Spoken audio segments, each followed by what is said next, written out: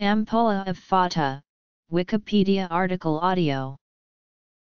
The ampulla of Vater, also known as the hepatopancreatic ampulla or the hepatopancreatic duct, is formed by the union of the pancreatic duct and the common bile duct. The ampulla is specifically located at the major duodenal papilla. The ampulla of Vater is an important landmark halfway along the second part of the duodenum that marks the anatomical transition from foregut to midgut, and hence the point where the celiac trunk stops supplying the gut and the superior mesenteric artery takes over. Structure. Function. The cystic duct leaves the gallbladder and joins with the common hepatic duct to form the common bile duct. This duct subsequently joins with the pancreatic duct. This junction is known as the ampulla of Vater. The pancreatic duct delivers substances such as bicarbonate and digestive enzymes to the duodenum. The bile from the gallbladder contains salts which emulsify large fat droplets into much smaller units. This provides a large surface area for the lipase enzymes to act on.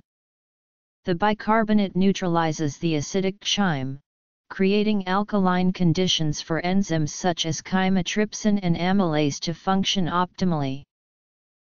Various smooth muscle sphincters regulate the flow of bile and pancreatic juice through the ampulla, the sphincter of the pancreatic duct, the sphincter of the bile duct, and the sphincter of Oddi.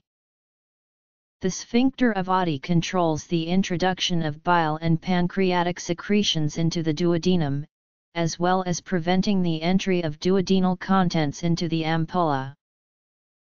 Pancreatitis can result from a failure of pancreatic secretions to drain properly. One possible cause of impaired drainage of pancreatic juice is blockage of the sphincter of Oddi. A common cause of blockage is a gallstone in the common bile duct.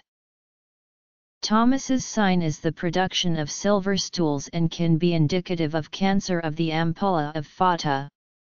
The silver-colored stool is a combination of the white stool of obstructive jaundice combined with black stool of melena or bleeding. It was first described in the British Medical Journal by Dr. H. Ogilvie in 1955. Clinical relevance. The eponymic term ampulla of Vater is named after Abraham Vater, a German anatomist who first published a description of it in 1720.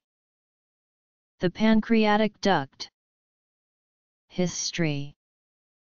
Carcinoma of ampulla.